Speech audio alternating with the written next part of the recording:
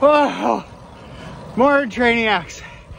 12 times 15-second max, 2-minute rest. Woo. Whoa. So when people start taking up cycling, if they start wanting to get faster and actually do something structured with it, there becomes this huge amount of confusion. Should you ride long? Should you ride steady? Some might see me doing low RPM strength intervals. You might see me doing 15-second bursts like this, or even 4-minute intervals. So developing cyclists start questioning, well, like, what should I do? I don't have time to do all of these workouts every single week. Well, I'm going to give you 2 workouts that you can focus on as a beginner cyclist that are going to allow you to ride longer, ride faster, with just 2 bike workouts per week and hardly any suffering involved. It'll work. For real.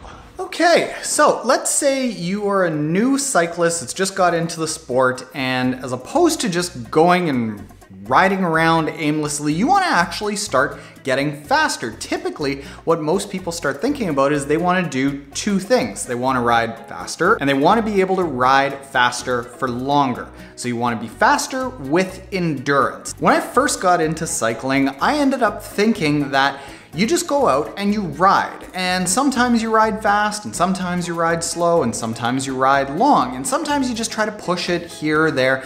But what ended up happening with me, because I didn't really have any sort of plan or any sort of structure or any sort of guided workout, I rode for the first 3 years that I got into endurance sports without really making any progress. When I went into triathlons, I was really no faster than average. When I went and joined group rides, I was getting spit off the back. And there were people that were way older, clearly less fit, that were able to drop me because they had more years of doing these structured workouts that actually are designed to make them stronger, faster, and be able to do that for a longer period of time.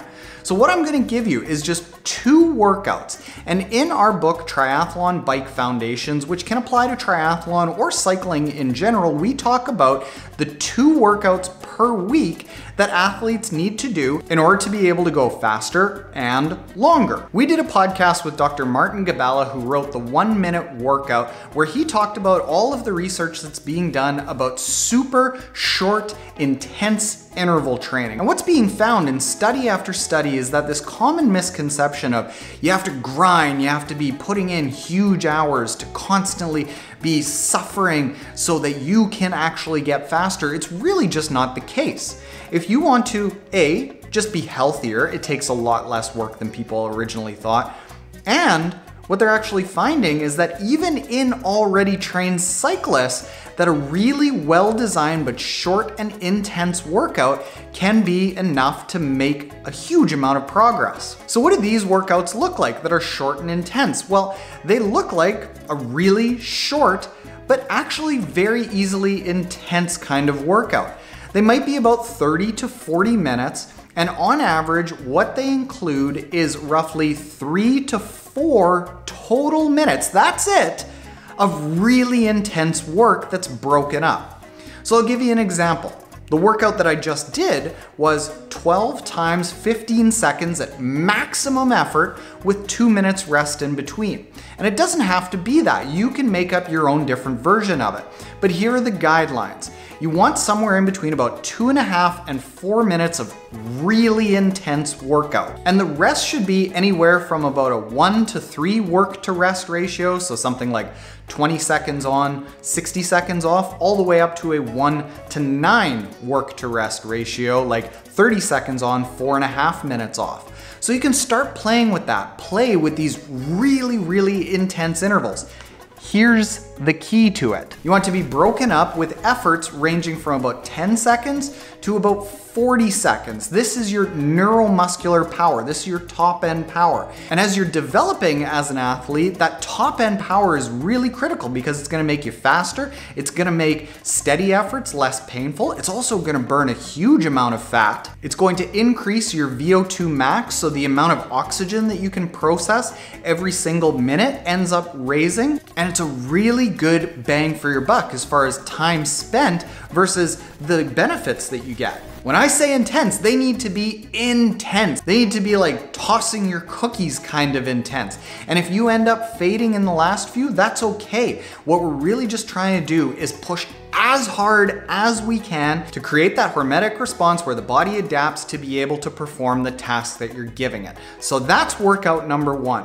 Workout number 2, much more simple, much more easy, as long as you like riding long. That first workout is going to have an endurance benefit because you are going to be stronger, you're going to be able to process your energy a lot more efficiently, but to ride long, you really just need to ride long. And how I recommend athletes do this is with a 3-step process. The first is to ride comfortably long at a very low intensity.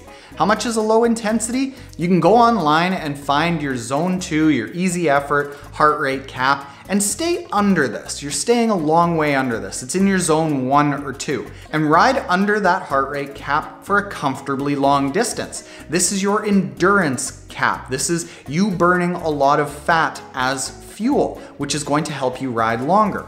The second thing that you need to do is increase that. And you can increase that by around 8 to 10% each week, drop down every 3rd or 4th week to about 60%. So let's say you ride 60 minutes, then the next week ride 66 minutes, then the next week ride 73 minutes, then drop down to around 45 minutes, then come back and do 10% more than your previous longest. So up around 85 minutes. And by going up in these 8 to 10% roughly increments, you're gonna gradually be able to adapt to riding longer and longer.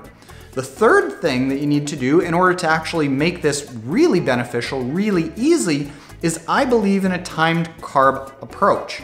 When you end up having carbohydrates before this ride, you blunt your body's ability to actually burn fat as fuel. Your blood sugar goes high and your body stops accessing fat as fuel as easily. So I recommend before these low intensity rides, don't have carbs, but certainly eat. So this is something like eggs or a protein bar or sausages, maybe a bulletproof coffee, something like this that is going to give you lots of fuel and fuel during the ride, but just restrict carbohydrates until after the ride. What this is going to do is really teach your body to burn a ton of fat as fuel, which is going to allow you to ride for ages. Until I started doing this, I would always get those achy legs no matter how fit I got around the 2-hour mark because my body was just out of fuel. With those 2 rides, you are going to be faster, stronger. You're probably going to lose body fat because they're designed to burn a ton of fat during and after the workout. You're gonna be able to ride longer. You're gonna be able to join all kinds of groups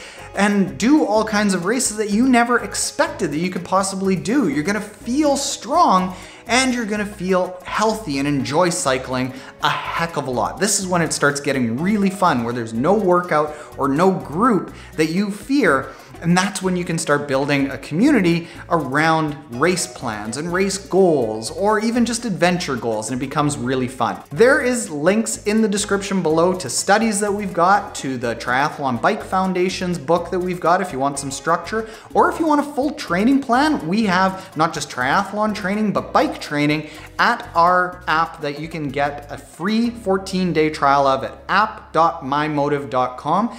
Later, Trainiacs, ride strong, fast, and far.